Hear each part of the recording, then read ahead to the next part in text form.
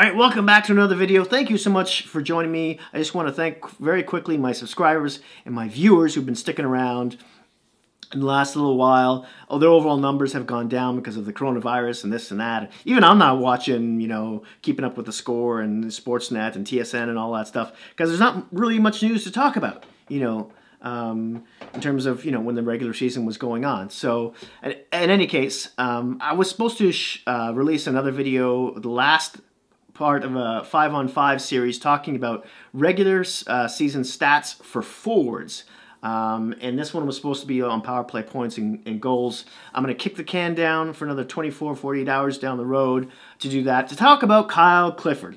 Why? Because a tweet came out yesterday from Roger Dickland. Who's that? He was a former scout of the Carolina Hurricanes and the Washington Capitals, and he tweeted this 3 days ago. An update from the Leafs and Kyle Clifford. I'm hearing the former Kings teammate Jake Muzzin has been a big influence on Clifford, explaining what a great experience he's had in Toronto. Told that a potential extension would be for 3 years at close to $2 million per. All right. Yeah, hell no. I think just that deal, there's so many things wrong with it on a number of levels. I really like the player, though. But just not for that term, not for that money. That's the short story. Now, Kyle Clifford, obviously, for the most part, he's a fourth liner. He's played a few spot duties on the third line here and there because of injuries, or Sheldon Keefe just, the coach wanting to, mix things up day in, day out. Now, he's 6'2", just over 200 pounds. He's a fighter, right? He's a good forechecker. He's decently defensively responsible. And the Leafs have just been playing with a little bit more grease since he's arrived. Look no further than Kasperi Kapanen, especially, who's been playing like someone shoved a bunch of chili peppers down his pants. When he steps on the ice, he's in everyone's face. Even gotten into a few fights. So he's had an effect on his teammates in a very positive way. So from a locker team standpoint and an on-ice standpoint, he's definitely a plus player. But we all know what the Leafs situation is cap-wise, right? They're effed, to put it lightly. And they do have some players that they eventually have to think about re-signing. Immediately, next season, there's Ilya Mikheyev, who's been injured from lacerated wrist.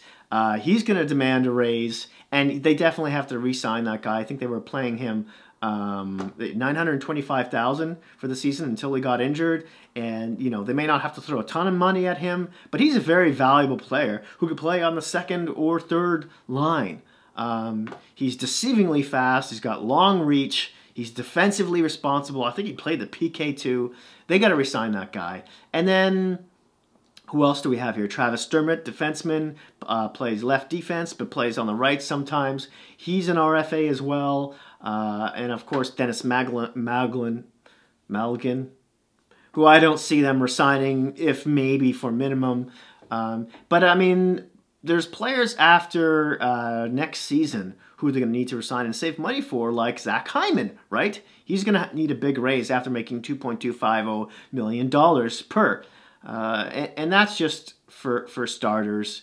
So there's Frederik Andersen, who after next season, he's going to be UFA, and I don't want to get into that, but the Leafs desperately need a right shot defenseman, and a good one, if they want to be serious contenders. They just don't. They have to be very careful with the kind of money they throw around. I don't care if it is just $2 million. Remember what just happened this season, right? What's going to happen to the salary cap? They said it was going to go initially back in, what was it, January, it could go up to anywhere between $84 and $88-ish million per season. Well, that's it. All bets are off the books right now because of the virus and the regular season looking more and more like it's going to be canceled, and playoffs are even a little iffy. I think those still should be happening, but what does that do to the revenues? I don't, that's my it's going down sound effect. I see that cap going up to 84 at the very, very most, and maybe even it being less than that because of all the lost revenue. So you just can't afford to be giving away any space. You got to be signing even third line players for the least you can get them, you know, above league min kind of deal, you know. And fourth line players, you got to keep it lean. You know, I mean, I really like Kyle Dubas in terms of his, you know, the GM of the Maple Leafs in terms of his drafting and everything, and his whole ideas about how to structure the team. But when it comes to signing players, some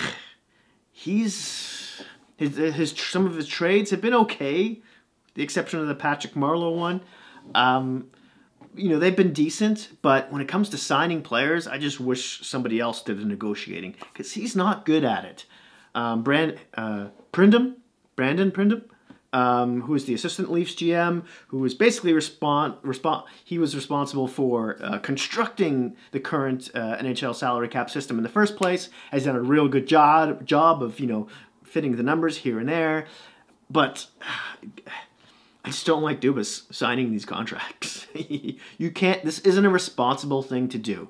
Now, if Clifford wants to sign for, you know, around $1 million maybe, like under $1.3-ish million, you know, at maybe 2 years instead of 3, I might be a bit more, you know, okay with that. That might sound a bit more reasonable, I think. But anything more, I just don't think it's a smart idea. I would love to hear what you think about this tweet. I know it's just a rumor because he's not, you know, a real insider per se, like, you know, Elliot Friedman or Bob McKenzie or Chris Johnson or et cetera, et cetera. The list goes on. But it makes you wonder. So let me know what you think in the comment section down below about re-signing him for about the term, about the money, and maybe even about Kyle Dubas in general. Thanks so much. Hit like if you like this video. Smash that subscribe button if you haven't already. And hey, please don't forget to hit that notification bell so every time a video gets released by myself, you'll be alerted to it. Have a great day. Stay safe out there. Cheers.